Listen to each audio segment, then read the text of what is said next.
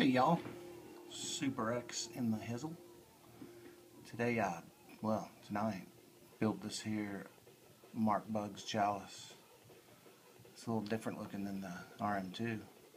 Works a little different than the RM2 as well. Both of them vape awesome.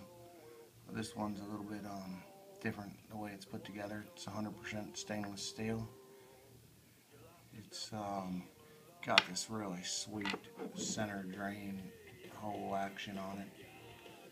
When you squonk it, I'll show you here in a little bit once I get it wet, but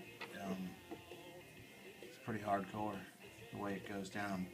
Another big difference in it is you kind of got to build a Z coil for it. I run a Z on them pretty much exclusively.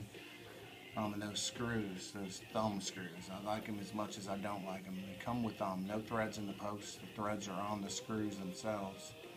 So they basically grip the wire. Is how they go in. They attach to the wire. So they could be kind of tricky. If you turn them with a screwdriver, they'll break. I know because I've done it. The other good thing about them is they come from Romania. So they're really inexpensive on the cheap. They get here like the next day. Not. But if you get some backups like I did, you shouldn't have to worry about that anymore. So that is the Chalice atomizer base. I don't use an O-ring in this because there's no holes in the 510 connection, so it's not going to leak at all. Air hole's not exactly where I like it. It's on the side, but I'm good with that. I'm good. So this is the top two. Again, this thing is pretty hardcore. It's a heavy little deal. I got a 16th inch air hole. I'm running my PDIB Stats Dark Zero DZ special drip tip on there. It's the only way I roll.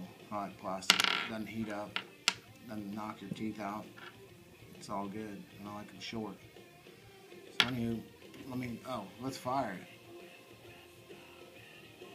There we go. Oh, big change too. Had to go back to 30 gauge. I think I said that. The 27 didn't want to go in. Didn't want to get grabbed by the posts. These screws did not want to take it. It was just too thick. So I had to go back to a 30. This one is right at 2 ohms. I don't know how many wraps it is. It's like 10 or 12 or 13 or something. I can't count them until I take a picture of them. Anyway, right at 2 ohms, 30 gauge. Throw a little cotton in it.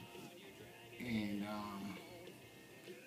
show you how the juice situation is on this bad boy.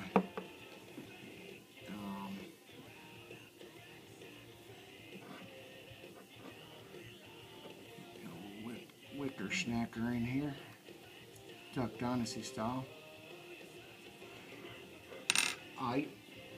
Now for a little trimmage.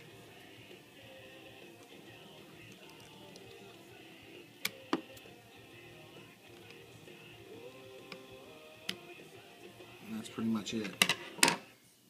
Now, hopefully this shows up the juicage. See what I can do to watch this. Boom, in and out, just like that.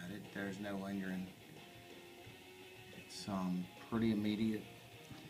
That's one thing. There's no Addy that's anything like this with regards to drainage and all that good stuff. It's a pain in the ass to build it with those Z coils, and those little screws tear up your hands. And like I said, putting a screwdriver on them, you'll break them teeth off.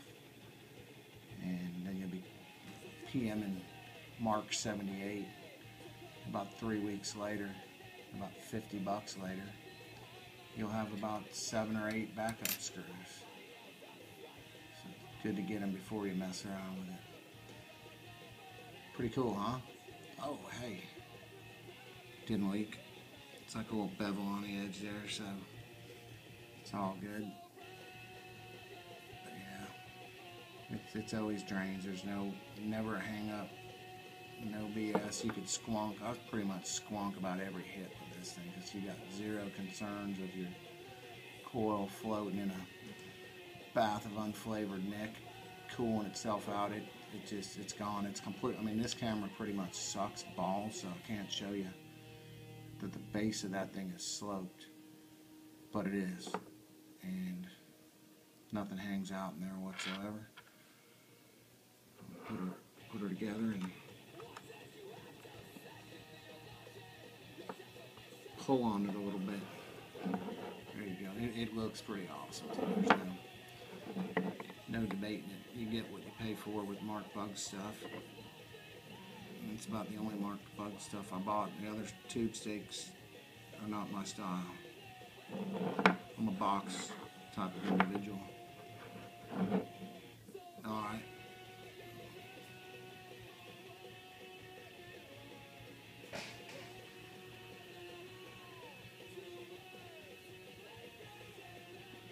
Yeah, it's pretty good stuff.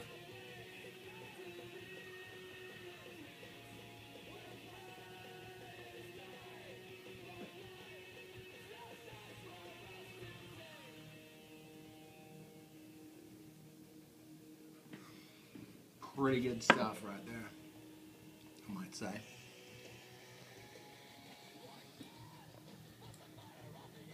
don't know what the heck that was.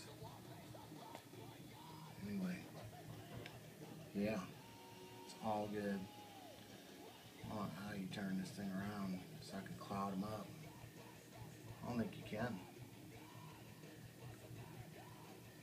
Alright, well, so much for that. Anyway, that's that. Tastes real good. It's good stuff. If you can get a hand on a Chalice, you're into bottom feeders, like most of us seem to be. If you're not, you will be. If you can get your hands on one, I'd recommend it. You can get about 4 RM2s for one, but still, this is kind of a must-have situation right here. If you're into your bottom feeders, you gotta have at least one. Alright, y'all. See ya.